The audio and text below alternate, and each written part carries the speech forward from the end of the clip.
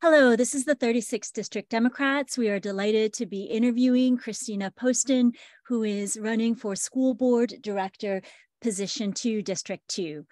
Welcome, and over to you, Christina, to introduce yourself.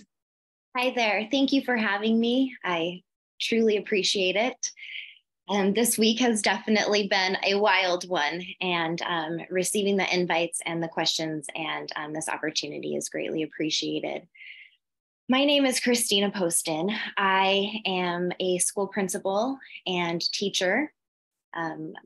My career has started as a high school teacher, science teacher, and I quickly moved into school leadership. Share a little bit about why I became a teacher, because I think it's relevant and important to where I am now. My whole life, I thought I wanted to be a doctor, something in the medical field. I was a biochemistry major, and my junior year of college, I picked up education and changed my major because I started tutoring students through the housing authority. And through that experience, I quickly realized that our youth and our communities, they really are subject to the systems that are in place around them.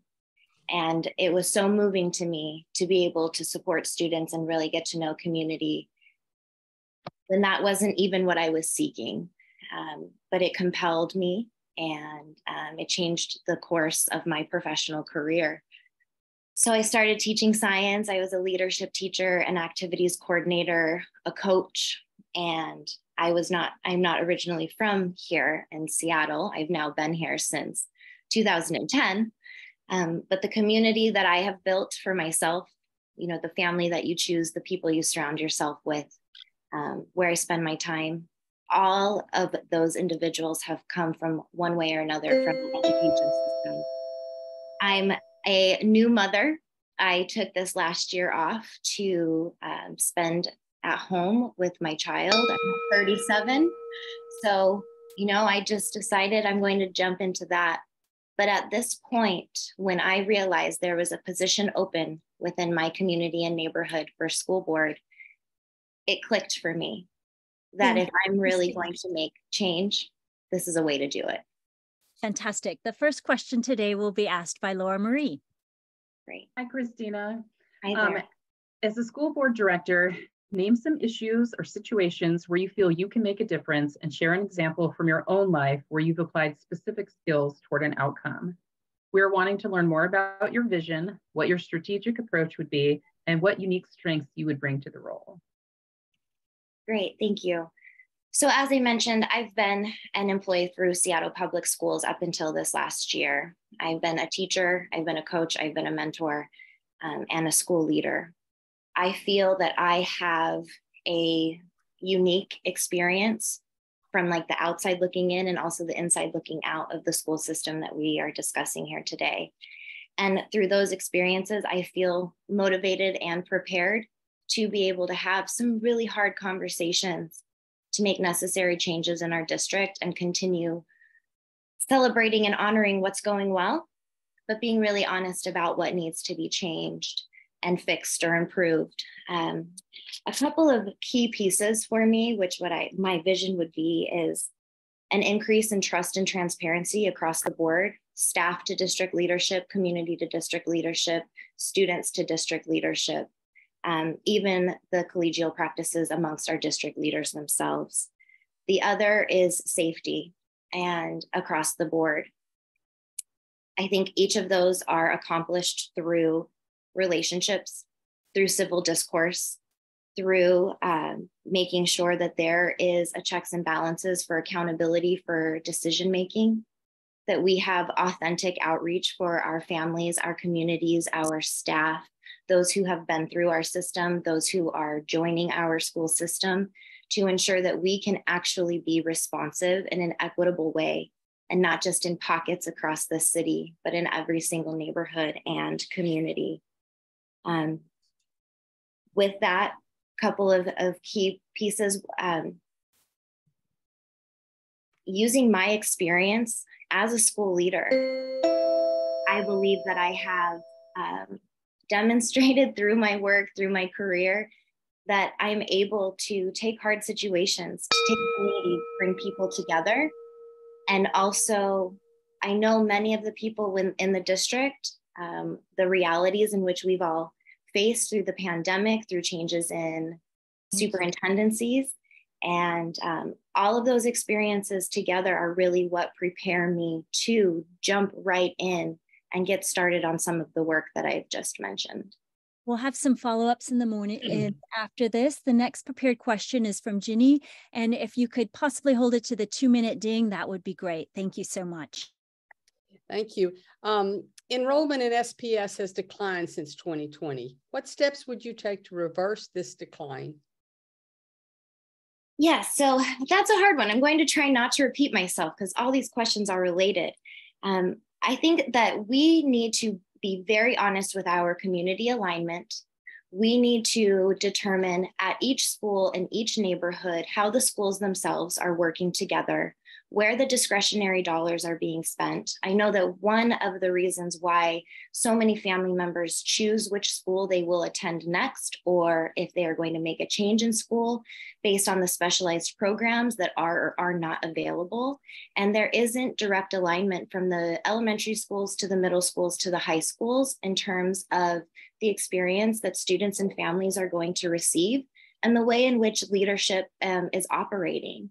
I think we also need to make sure that we are viewing climate surveys, that we are auditing those specialized programs, and that we are also looking at some of those big picture pieces, continue to look at those, and then nail down on what are some really actionable items, including what is an authentic process that we can put in place to gain that feedback and that input from our community members who are making those choices to leave our schools. It's an issue. And it's one of the pieces that goes into the transparency piece as well, because as partnerships are formed and collaboration between our school board, our district leaders, and all of our stakeholders are strengthened, we will absolutely be able to determine how to create some barriers or some boundaries, some rhyme reason for our families to stay or really understand our. Thank you so much, Christina. The next question is from Barbara. Over to you, Barbara. Hi, Christina. Could you tell us what is your vision of a well-resourced school? Yes. And in addition, how do you practice equity and inclusion in your teaching work? Yes, I believe that a well-resourced school is a fully staffed school. It is a community of alignment between, as I mentioned earlier, our feeder schools. There is ongoing teaching and learning development that is happening at a district level to bring content teachers together to ensure that there is a pathway and a clear trajectory of learning for our students. Secure buildings that are safe and updated as much as possible. It's realistic for the resources that we have. There is a community level understanding of how to support the childcare and transportation need. There are electives that are responsive to our students and their interests, family support workers, and restorative approaches to discipline or any school concern, and really working to strengthen that collaboration and partnership with district leaders so that every single staff member in our building feels they are valued from our district leadership, as well as having a strengthened approach to really using the school-wide data, both qualitative and quantitative. Equity and inclusion is ensuring that every student is seen, is heard, is known by their name, by their story. It's making sure that we show up in service of our students and our community, and we know who they are. It is how we support our staff members and retain staff of color, how we really are mindful about who is serving on our PTSA and be as inclusive as possible.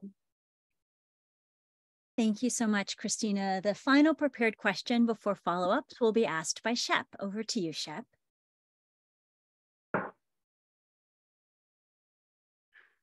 What are your thoughts on addressing the budget deficit? And if necessary, how would you approach deciding which schools to close? Thank you. Going back to, I don't want to repeat myself as much, but there's intersectionality in all of these questions and points that you are bringing forward. I think we absolutely need outside auditing of our school spending, how we are using levy dollars, grants, how we are spending funds on positions and people versus programming and supports for our students and our families.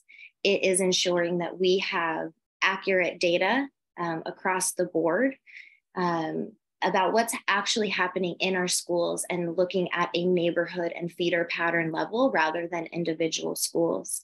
As I mentioned earlier, the alignment pieces that are necessary between our schools to really create a robust community of learning. And that is going to take intention, right? We have to be very intentional and very strategic.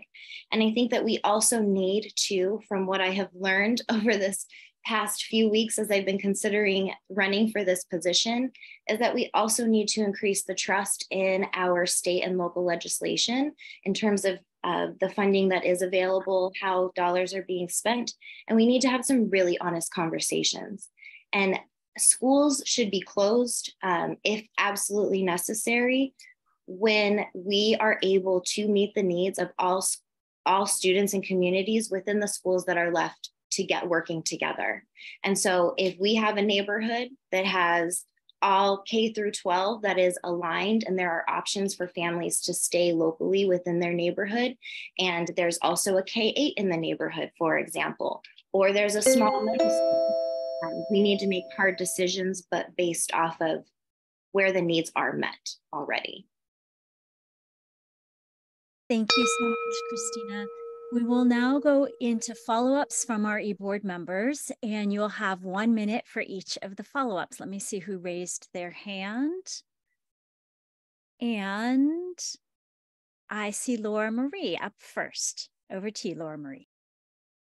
Hi again, Christina. I am wondering what specifically is drawing you to this role, or what will be your favorite or most interesting part, and something that you think the public might not know about the school board director role. Yes, so to be as transparent as possible, I was looking this year to say, where am I going next year? I feel that being home with my child was an incredible opportunity, but there's so much that I want to do in terms of the systems. I have been consulting with individuals all year, and I'm on this parent group. And I quickly learned through someone's post that there wasn't a lot of interest in running. And it hit me that if I have an opportunity to be a part of the larger system, with the additional motivation of knowing that my own child will be in the schools within the next 4 to 5 years. This is an opportunity to really be a part of the larger solution, and one that I couldn't pass up. Thank you so much, Christina. The next question will be asked by Barbara. Barbara? Thank you. So, Christina, I'm going to go back to my question about we asked about your vision of a well-resourced school, and you also said that we really, in your another question you answered, we really need to do have an outside look at how we're so. From your experience in the schools and bringing to the school board, just could you name something that you think really needs to be resourced better, and tell us why that one thing is at the top of your mind? And it doesn't have to be global. Just give us an example of what your experience would lead you to think about on the board? Great. One, school safety. I advocated for over 4 years to get a single chain link fence into the school so the school can have the ability to completely lock itself down in case of an emergency. That has taken far too long and it is still not done. Another example is, so I've been a school principal in the north end of our district, Whitman Middle School, where I also, as a school leader, support many students of color and African-American males as named as a priority by our district. I have students who were in and out of the juvenile detention system, students who were housing and food insecure, and we did not have access to the same amount of support or intervention or prevention that students in the South End. So an entire population of students did not have access to some of the same mentorship and programming as the South schools. Thank you very, very much. Thank you, Christina. Jeremy? You just mentioned in your last answer school safety, and you brought up a chain link fence as a safety measure for the ability to lock down. But what as a school board member, what can you do about safety when the cause of the violence is other students, like what we tragically saw at Ingram or earlier this school year? So those students who commit the crime were my former students. And I will tell you that I have love for them, and I have seen their struggle navigating this system and the way in which we as a school district have failed them. One of the students was expelled from our buildings for having threats of violence, and there was no barriers to that student re-enrolling at the school, and there were no measures taken to ensure that the safety and the threat assessment was handled appropriately. We also had students who were served through specialized programming, and services were discontinued by the family. There needs to be a very real and hard look at the students when families are either accepting or no longer needing or feeling like they need specialized supports, as well as students who are enrolling and unenrolling. I feel that some of those, that particular incident could have been different in many ways. Was there a true awareness and a paying attention to school safety? Thank you so much, Christina. It looks like with our clock that this is probably our last question to you. And I was going to ask you about to deepen into your question around, or your point around civil discourse and bringing people together. But I think the point you just brought up around school safety and how are we supporting or failing those who are harmed as well as those who perpetrate the harm. I give it over to you to deepen whichever question, whichever response you'd like to share with us at this time. Thank you. Thank you. The politics of this new adventure for me, that's what is most unfamiliar to me. The knowing school systems, the bringing people together, the building teams. I believe a couple of very cheesy things I say over and over again is you build an army wherever you go, and you must always be willing to be a part of the solution.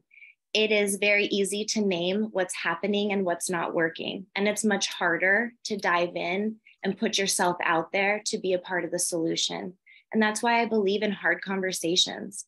We can have very hard conversations that are honest, addressing what's happening without it having to feel personal to people in position, but really in response to our community. This is an incredible city, and I've been privileged to be a part of it. I'm just really looking forward to taking that platform to the next level and seeing what I can do for the greater good. Christina, thank you so much for meeting with us today. This will conclude the formal part of our interview. And then Jeremy,